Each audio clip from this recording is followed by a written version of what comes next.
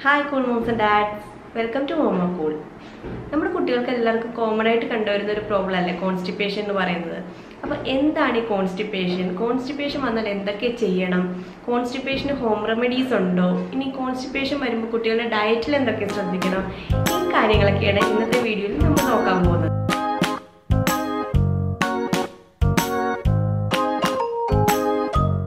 നമ്മൾ നോക്കിക്കഴിഞ്ഞാൽ മിക്ക കുട്ടികൾക്കും ഒരു 6 മാസത്തിന് മുമ്പ് മോഷൻ പ്രോബ്ലംസ് കാണാറുണ്ട്. അതായത് ചിലപ്പോൾ ഫ്രീക്വൻ്റ് ആയിട്ട് ഒരുപാട് മോഷൻ പോകും, ചിലപ്പോൾ മോഷൻ്റെ ഫ്രീക്വൻസി ഭയങ്കര കുറവായിരിക്കും. അതായത് ഒരു 2 ദിവസമോ 5 ദിവസമോ 7 ദിവസമോ ഒക്കെ കൂടുമ്പോഴായിരിക്കും ചില കുട്ടികൾക്ക് മോഷൻ പോകുന്നത്.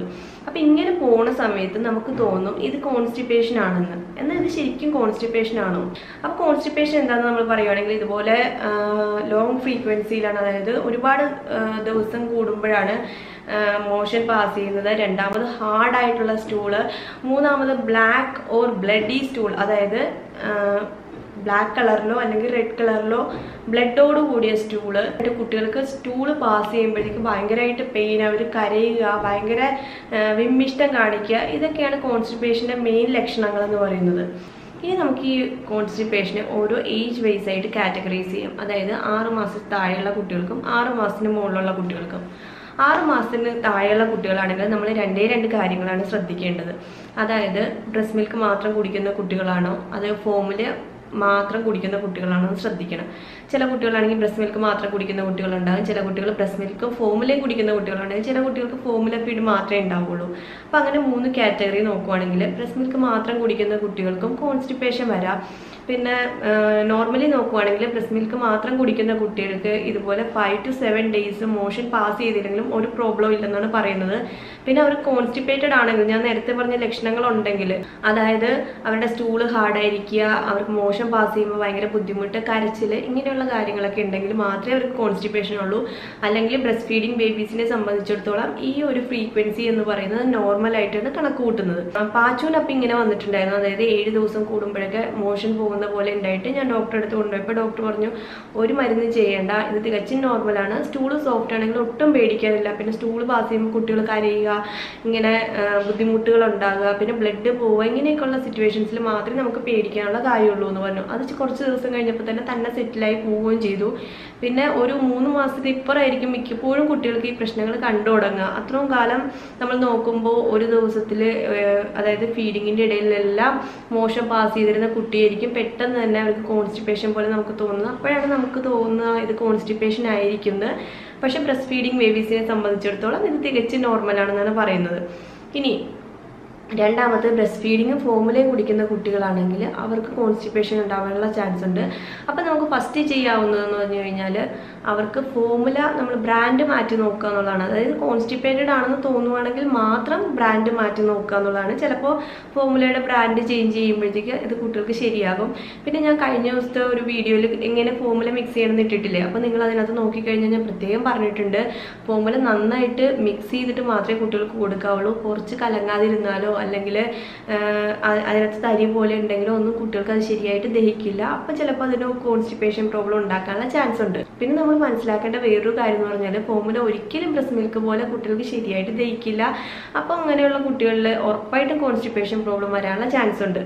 ഇനി ഫോമുല ഫീഡ് മാത്രം എടുക്കുന്ന ബേബീസിനാണെങ്കിലും ഈ നേരത്തെ പറഞ്ഞ കാര്യങ്ങളൊക്കെ ആപ്ലിക്കബിൾ ആണ്. അതായത് അവർക്ക് ഫോമുല ചേഞ്ച് ചെയ്ത് നോക്കാം നമുക്ക്, അല്ലെങ്കിൽ ഇതുപോലെ ഫോമുല നന്നായിട്ട് മിക്സ് ചെയ്തിട്ടാണോ കൊടുക്കുന്നതെന്ന് നോക്കാം. പിന്നെ ഫോമുല നേരത്തെ മിക്സ് ചെയ്ത് വെക്കാതെ അപ്പം തന്നെ മിക്സ് ചെയ്ത് നമുക്ക് അങ്ങനെ കൊടുത്തു നോക്കാം. അങ്ങനെയുള്ള കാര്യങ്ങളിലൊക്കെ ചേഞ്ചസ് വരുത്തി കഴിഞ്ഞാൽ ചിലപ്പോൾ നോർമലി ശരിയായി വരും.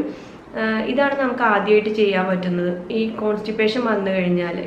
ഇനി രണ്ടാമതായിട്ട് നമുക്ക് ചെയ്യാൻ പറ്റുന്നതെന്ന് പറഞ്ഞാൽ ഒരു ടമ്മി മസാജ് ഉണ്ട്, അതുപോലെ തന്നെ കുറച്ച് എക്സസൈസും ഉണ്ട്. അതായത് ഈ ടമ്മി മസാജ്, ഈ കോളിക്കിനും കോൺസ്റ്റിപ്പേഷനും വേണ്ടിയിട്ടുള്ള ടമ്മി മസാജിൻ്റെ വീഡിയോ ഞാൻ ഓൾറെഡി അപ്ലോഡ് ചെയ്തിട്ടുണ്ട്. അപ്പോൾ കുറേ പേരൊക്കെ അത് കണ്ടു കാണും. അത് കൊടുക്കുന്നത് വളരെ എഫക്റ്റീവാണ്. ആ മസാജ് ചെയ്തിട്ട് ഒരുപാട് പേര് എനിക്ക് ആ വീഡിയോയുടെ അടിയിൽ കമൻറ്റ്സ് ഇട്ടിട്ടുണ്ടായിരുന്നു അത് നല്ല എഫക്റ്റീവാണെന്നുള്ള കാര്യം. അപ്പം നിങ്ങളത് എന്തായാലും ചെയ്ത് നോക്കുക. ഞാൻ പാച്ചുവിനത് ചെയ്തിട്ട് നല്ല എഫക്റ്റീവ് ആയതുകൊണ്ടാണ് ഞാൻ ആ വീഡിയോ ഉണ്ടാക്കിയിട്ടിരിക്കുന്നത്. അതുപോലെ തന്നെ ഈ എക്സസൈസിൽ സൈക്ലിംഗ് എക്സസൈസ് അതുപോലെ സ്ട്രെച്ചിങ് എക്സസൈസ് ഒക്കെ വളരെ എഫക്റ്റീവാണ്. പിന്നെ കുട്ടികൾക്ക് ആ സ്ട്രെച്ചിങ് എക്സസൈസ് ചെയ്യുമ്പോൾ മോഷൻ പാസ് ചെയ്യാനായിട്ടുള്ളൊരു ടെൻഡൻസി ഉണ്ടാകും. അതായത് അവരുടെ ബൗൾ മൂവ്മെൻറ്റ്സിനെ സ്റ്റിമുലേറ്റ് ചെയ്യിക്കാനുള്ള എക്സസൈസ് ആണത്. അപ്പോൾ നിങ്ങളുടെ കുട്ടിക്ക് കോൺസ്റ്റിപ്പേഷൻ ഉണ്ടെങ്കിൽ തീർച്ചയായിട്ടും ആ എക്സസൈസ് ചെയ്യാനായിട്ട് ശ്രദ്ധിക്കണം. അത് ഒരു 90% വരെ ഈ എക്സസൈസും നമ്മളുടെ ഈ മസാജും കൊണ്ടിട്ട് ഇത് ശരിയായി വരുന്നതാണ്. ഇനി 6 മാസം താഴെയുള്ള കുട്ടികൾക്ക് നമുക്ക് ഹോം റെമഡീസ് ചെയ്യാമോ എന്നുള്ളത്. പാച്ചുവിന് ഞാൻ പറഞ്ഞില്ല, ഇതുപോലെ 7 ദിവസം മോഷൻ പാസ് ചെയ്യാതിരുന്നപ്പോഴത്തേക്ക് ഞാൻ അവന് ഒരു ഹോം റെമഡിയും ചെയ്തില്ലായിരുന്നു. കാരണം എന്താണെന്ന് പറഞ്ഞാൽ 6 മാസത്തിൽ താഴെ നമ്മൾ കുട്ടികൾക്ക് എന്താ കൊടുക്കുന്നുണ്ടെങ്കിലും നമ്മുടെ ഡോക്ടറെ കൺസൾട്ട് ചെയ്തിട്ട് മാത്രമേ നമ്മൾ കൊടുക്കാവുള്ളൂ. 6 മാസം കഴിഞ്ഞിട്ട് നമുക്ക് ഹോം റെമഡീസ് ഒക്കെ ട്രൈ ചെയ്യാൻ കുഴപ്പമൊന്നുമില്ല. പക്ഷെ 6 മാസത്തിൽ താഴെയുള്ള കുട്ടികൾക്ക് നമ്മൾ ഒരു ഹോം റെമഡി ചെയ്യരുത്. എനിക്കും അറിയായിരുന്നു, വീട്ടിൽ നമ്മളുടെ മുന്തിരി വെള്ളം കൊടുക്കാൻ പറയും ആൾക്കാർ, പിന്നെ അല്ലാതെ കുറേ ഹോം റെമഡീസ് പറയും. അതൊന്നും ഞാനിപ്പോൾ ഇവിടെ പറയുന്നില്ല. പക്ഷേ നമ്മൾ ഡോക്ടറെ അടുത്ത് ചെല്ലുമ്പോൾ ചിലപ്പോൾ ഡോക്ടറും ഈ സെയിം തന്നെ ആയിരിക്കും പറയുന്നത്, നിങ്ങൾ 2-3 ദിവസം അങ്ങനെ ചെയ്ത് നോക്കൂ, എന്നിട്ട് മാറിയില്ലെങ്കിൽ മാത്രം നമുക്ക് എന്തെങ്കിലും മെഡിസിൻ എടുക്കാം. 90% അവർ മെഡിസിൻ ഒന്നും തരില്ല, താനെ സെറ്റിലാകുമെന്ന് നോക്കും.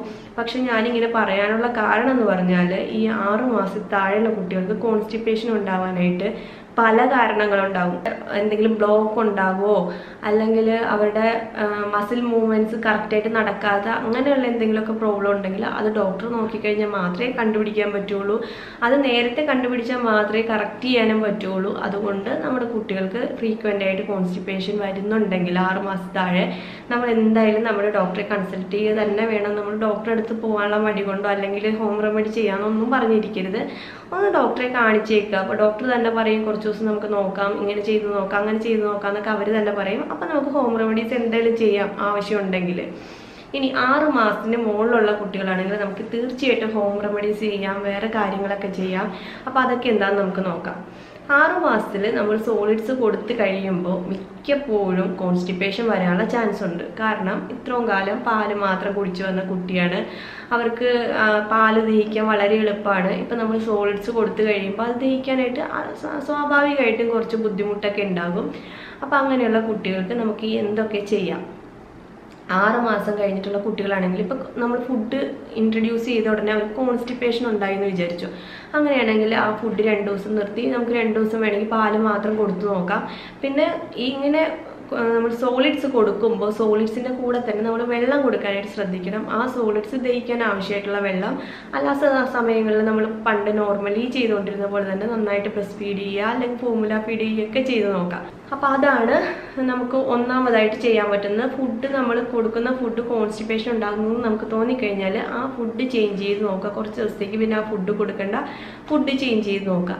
പിന്നെ കോൺസ്റ്റിപ്പേഷൻ മാറാനായിട്ട് കുറച്ച് ഫുഡ്സ് എന്തൊക്കെയാണെന്ന് പറഞ്ഞു കഴിഞ്ഞാൽ എല്ലാ പീ ഫ്രൂട്ടുകളും, അതായത് പീ ലെറ്ററിൽ തുടങ്ങുന്ന ഫ്രൂട്ട് എക്സെപ്റ്റ് ആപ്പിൾ പീ ലെറ്ററിലല്ല തുടങ്ങുന്നത്. പക്ഷെ ആപ്പിൾ കോൺസ്റ്റിപ്പേഷൻ മാറാനായിട്ട് നല്ലൊരു ഫ്രൂട്ടാണ്.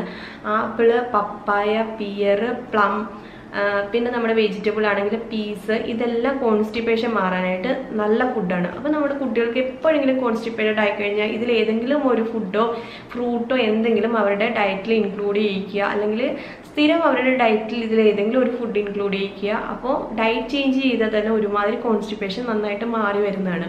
ഈ 2 ഫുഡിനെ കുറിച്ച് നമ്മളുടെ ചാനലിൽ എപ്പോഴും പറയാറുണ്ട്, കുട്ടികൾക്ക് കൊടുക്കുന്നത് വളരെ നല്ലതാണെന്ന്.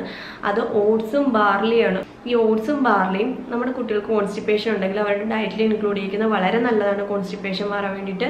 അപ്പോൾ നിങ്ങളുടെ കുട്ടിക്ക് സ്ഥിരമായിട്ട് ഈ കോൺസ്റ്റിപ്പേഷൻ്റെ പ്രോബ്ലം ഉണ്ടെങ്കിൽ ഇതുപോലെ ഒരു പീ ഫ്രൂട്ട് ഒരു ദിവസം, അതുപോലെ തന്നെ ഈ ഓട്സും ബാർലി ഏതെങ്കിലും ഒരു നേരം ഫുഡിലൊന്ന് ഇൻക്ലൂഡ് ചെയ്യിച്ച് നോക്കിക്കഴിഞ്ഞാൽ നല്ല വ്യത്യാസം കാണാൻ പറ്റും. കാരണം ഇതിനകത്ത് ഒരുപാട് ഫൈബർ ഉണ്ട്. ഫൈബർ റിച്ച് ഫുഡാണ് നമ്മൾ കോൺസ്റ്റിപ്പേഷൻ വരുമ്പോൾ കുട്ടികൾക്ക് കൊടുക്കേണ്ടത്. എന്നാലേ സ്റ്റൂൾ ലൂസ് ആവാനും ഈ കോൺസ്റ്റിപ്പേഷൻ മാറിപ്പോവാനും സഹായമാകുള്ളൂ. ഇനി നമ്മൾ കൊടുക്കരുതാത്ത ഫുഡ് ഏതൊക്കെയാണെന്ന് നോക്കാം. കൊടുക്കരുതാത്ത ഫുഡ് എന്ന് പറയുമ്പോൾ നമ്മുടെ ബനാന, എല്ലാവരും വിചാരിക്കും ബനാന സ്റ്റൂൾ ലൂസാവാൻ നല്ലതാണ്. ചിലവരൊക്കെ പറയും പാളയംകോടൻ പഴം കൊടുക്കുക കുട്ടികൾക്ക്. പക്ഷെ ബനാന സ്റ്റൂളിനെ ഹാർഡാക്കുകയേ ചെയ്യുള്ളൂ. അപ്പോൾ ബനാന നമ്മൾ കൊടുക്കരുത് കോൺസ്റ്റിപ്പേഷനുള്ള സമയത്ത്.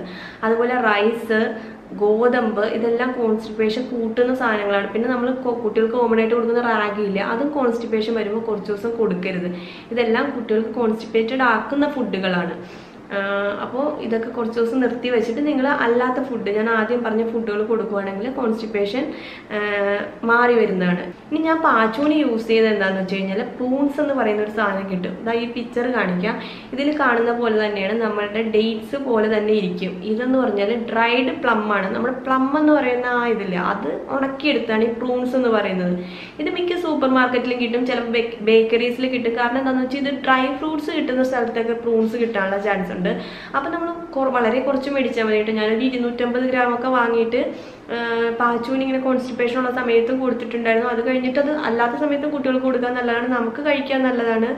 അപ്പോൾ ഇത് നമ്മൾ വാങ്ങിയിട്ട് തലേ ദിവസം നമ്മൾ വെള്ളത്തിലിട്ട് വെക്കണം. വെള്ളത്തിലിട്ട് വെച്ചിട്ട് അതായത് ഒരു അരക്കപ്പ് വെള്ളത്തിലൊക്കെ ഇട്ട് വയ്ക്കുക, അല്ലെങ്കിൽ ഒരു ഗ്ലാസ് വെള്ളത്തിലോ, എങ്ങനെയാണെന്ന് വെച്ചാൽ നമ്മൾ കുക്ക് ചെയ്യാനൊക്കെ യൂസ് ചെയ്യുന്ന വെള്ളത്തിൽ തന്നെ ഇട്ട് വെക്കണം. പിറ്റേ ദിവസം ആ വെള്ളം കൂടി ചേർത്തിട്ട് നമ്മളിത് നന്നായിട്ട് വേവിക്കണം. വേവിച്ചെടുത്തിട്ട് ഒരു പ്യൂരി ഫോമിലാക്കിയിട്ട് ഒന്നില്ലേ ഈ പ്രൂൺസിൻ്റെ പ്യൂരി മാത്രമായിട്ട് കുട്ടികൾക്ക് കൊടുക്കാം. രാവിലെ സമയത്ത് തന്നെ കൊടുക്കാൻ ശ്രദ്ധിക്കണം. പ്യൂരി മാത്രമായിട്ട് കുട്ടികൾക്ക് കൊടുക്കാം. അല്ലെങ്കിൽ നമുക്ക് ഇത് നമ്മളിപ്പോൾ ആപ്പിൾ പ്യൂരിയോ അതുപോലെ എന്തെങ്കിലും വെജിറ്റബിൾ പ്യൂരിയോ ഫ്രൂട്ട് പ്യൂരിയോ എന്താണോ ഉണ്ടാക്കുന്നത് കുട്ടികൾക്ക് അതിൽ ചേർത്ത് കൊടുക്കാം. അല്ലെങ്കിൽ കുട്ടികൾക്ക് വേറെ എന്തെങ്കിലും ഫുഡാണ് നമ്മൾ കൊടുക്കുന്നതെങ്കിൽ അതിൽ ചേർത്ത് കൊടുത്തു കഴിഞ്ഞാൽ കോൺസ്റ്റിപ്പേഷൻ പക്ക മാറും, 100% മാറും. വളരെ എഫക്റ്റീവാണ്. നിങ്ങൾ ചെയ്ത് നോക്കിക്കഴിഞ്ഞാൽ അറിയാം. 6 മാസത്തിന് മുകളിലുള്ള കുട്ടികൾക്ക് നിങ്ങൾക്ക് ഇതൊക്കെ കൊടുക്കാം. 6 മാസത്തെ താഴെയുള്ള കുട്ടികൾക്ക് നമുക്ക് എക്സസൈസ് മാത്രം ചെയ്ത് കൊടുത്താൽ മതി. എന്നിട്ട് കുറയുന്നില്ലെങ്കിൽ നമ്മൾ എന്തായാലും നമ്മുടെ ഡോക്ടറെ കൺസൾട്ട് ചെയ്യാനായിട്ട് ശ്രദ്ധിക്കണം. അപ്പോൾ നിങ്ങൾ ഇതെല്ലാം ട്രൈ ചെയ്ത് നോക്കുക. തീർച്ചയായിട്ടും കുട്ടികൾക്ക് നല്ല വ്യത്യാസം ഉണ്ടാകും. അപ്പോൾ നിങ്ങൾക്ക് ഈ വീഡിയോ ഇഷ്ടപ്പെട്ടെങ്കിൽ തീർച്ചയായിട്ടും ലൈക്ക് ചെയ്യുക, നിങ്ങളുടെ ഫ്രണ്ട്സൊക്കെ ആയിട്ടൊന്ന് ഷെയർ ചെയ്യുക. അപ്പോൾ അടുത്തൊരു വീഡിയോയിൽ കാണുന്നവരെ ബൈ ബൈ.